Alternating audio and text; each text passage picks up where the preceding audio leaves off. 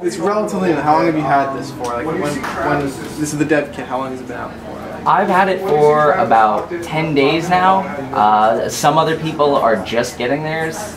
You know, it's 10 days in and I've worked in support for over 7 games, a couple video players, and a few web browsers already. So it's very easy to get into if you know what you're doing. Initial impressions so far, early on? Initial impressions, motion sickness is definitely a big deal, but you can get, you know, a good 30-40 minutes of use out of it if you are really used to it.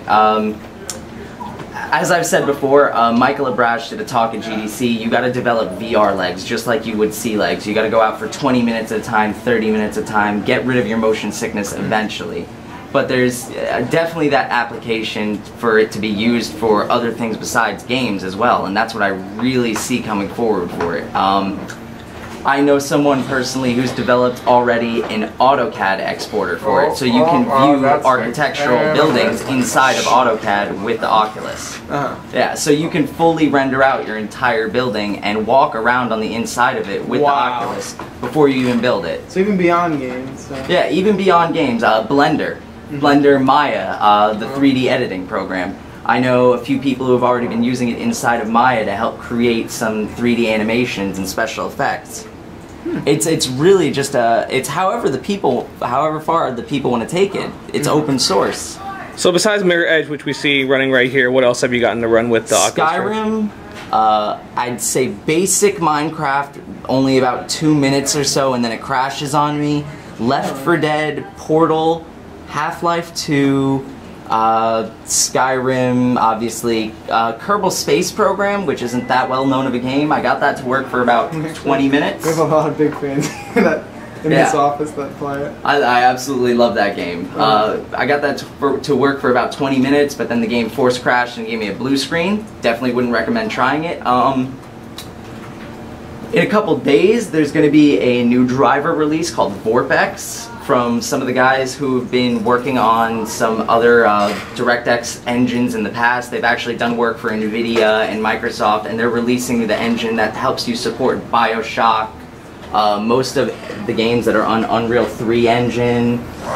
A lot of the games that are current releases, like The Witcher 2, is actually going to be supported with VorpX, so you can play The Witcher 2 inside of Oculus. Is this something like the developers have to as long as the game has mods in mind, we'll be able to work something around it. And even if it doesn't, like BioShock Infinite, as long as we have access to the inner workings of the game, we can make it work. Hopefully, it won't cost too much more than the development kit. But in between the consumer version and this, we're going to actually be seeing another version of the development kit come out in a couple months. And you're going to get that automatically included? Yeah, like, a lot of people. I was like skeptical at first, like, oh, this is another gimmick, like. And that's what a lot of the people I also talked to said. They're like, "What's wrong with it? Why is it only so much?" You know. Explain. Okay, so explain to me so I don't forget how it works with the shield. Okay. Or is this confirmed? It's confirmed? It's not confirmed, but it's speculation from multiple people, including myself, because the shield uses the streaming processing power of your computer.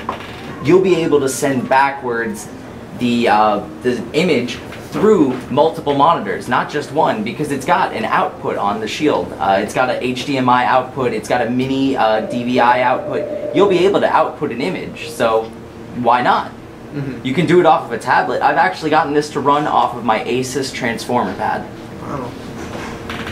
Albeit after a lot of work, but it works. It produced an image in full stereoscopic 3D. What are your thoughts? have you outside of that jump? Yeah, how do you feel? It took a little. I'm still not used to it, and I did have to stop towards the end because I was like, all right, I'm starting to get a little queasy. But I don't know. I see great potential in it. It's nothing like I've ever used before. No, I do get a little sweaty though. It's definitely how it is. I feel like you're a sweaty guy. I want to attach a fan to it. All right, thanks so much for bringing it in. Yeah, it's no problem.